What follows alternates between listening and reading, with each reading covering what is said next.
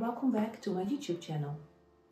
Today I would like to talk a little bit about this painting, which is called Anansi Awakens. It's from the Anansi series, and I would like to tell you the tale behind this series. The Anansi series take me back on a time-traveling journey, back to the year 2018, where it all began with the heartache of losing my dear father. It was a profound loss that still affects me to this day. After his passing, I thought ways to process my grief, and together with my former writing coach, I embarked on a project to commemorate my father's life in an ABC's children's picture book.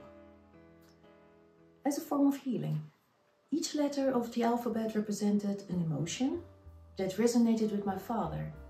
For instance, when I described the letter D as determination, my coach just dropped one word, Anansi. Now, I'd never heard of this cheeky spider before, but my curiosity was piqued. As a child, my bookshelf wasn't exactly overflowing. But Anansi didn't ring a bell. My father was always busy with a day job and various activities in his spare time, especially for children. They dedicated a newspaper interview to him in 1963. It was quite unusual because my father was one of the first black persons in the Netherlands. The first wave of Surinamese, the colony or the ex-colony, from the Netherlands came in 75. He was a real MVP, a quality that reminded me of Anansi.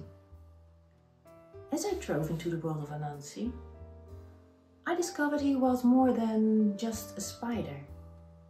He was a legend of wit and cunning, waving through the time and oceans with his tales of mischief and wisdom. When my project, The Pain of Slavery, was exhibited this year during Black History Month, the idea struck to give Anansi a leading role in the educational aspect of it. Pamela, Blackbird Gallery owner, and I wanted to whip up an interactive experience to introduce children to a difficult subject like slavery, but in a light-hearted way. And who better than Anansi to spin that web of knowledge? Anansi, the master of humor and trickery, left behind a legacy reminding us that resilience and smarts can see us through the darkest times.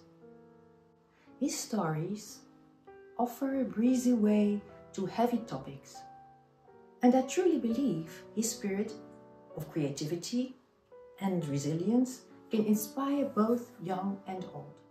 You may ask yourself, why did you choose to paint Anansi as a child rather than a spider? Because I believe Anansi's spirit of cleverness and resilience resides in each of us, regardless of our age. Even when life throws us curveballs, we can awaken our inner Anansi and pleasantly surprised by what we can achieve. So it's not only a child, but I also painted him completely in white. Draped in white, a symbol of purity and ingenuity, is an invitation to uncover the true nature of Anansi. And the journey continues in Anansi Unveiled, which is the second painting. A sneak peek of this painting is exclusively for my newsletter subscribers in the April edition. So, for those who follow me on Instagram or on Facebook, you have to wait a little while.